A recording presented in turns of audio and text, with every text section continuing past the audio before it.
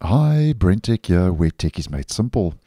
So earlier this week, as I posted, Microsoft rolled out our latest optional bug fix C release update for Windows 11 versions 22H2 and 23H2, which is KB5039302, and I posted on this update, and that video will be linked down below and in the end screen. Now, unfortunately, once again, we have another issue. And this is now an official issue that's been listed now over on Microsoft's known issue health dashboard page, where Microsoft has said now that the June non-security preview update, which is this update, might cause devices to restart repeatedly. And this was listed as a known issue the day after the update rolled out on the 26th of June.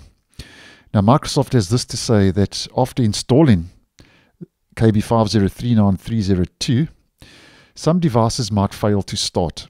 Affected systems might restart repeatedly and require recovery operations in order to restore normal use. Now, this is unfortunate because with our Patch Tuesday security updates that rolled out for Windows 10 and Windows 11 earlier this month, as far as I can remember, Windows 10 had a known issue, which I posted on. And now with the optional C release updates rolling out near the end of June, earlier this week, we now have Windows 11 with an issue. So it seems that every update that rolls out, there is some problem or other that the update causes, which is unfortunate because this has given Microsoft quite a bad rep. And obviously I'm noticing quite a lot of comments on the channel where obviously users are not impressed. It seems that updates for some cause more issues than what they're actually trying to fix.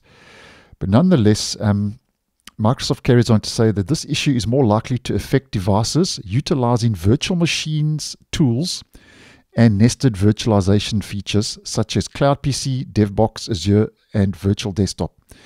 And they say they are investigating to determine the precise conditions under which this issue can trigger.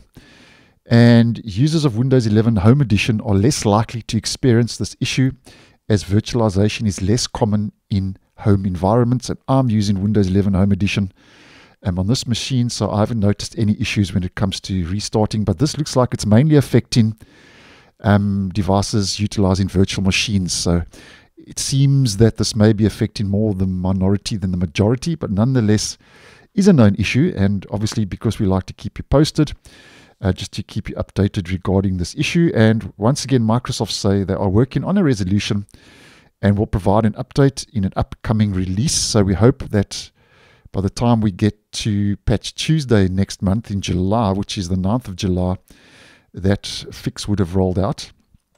And the affected platforms, as mentioned, are Windows 11, 23H2 and 22H2. And if I get any more info regarding this, obviously I'll keep you guys posted. So thanks for watching, and I'll see you in the next one.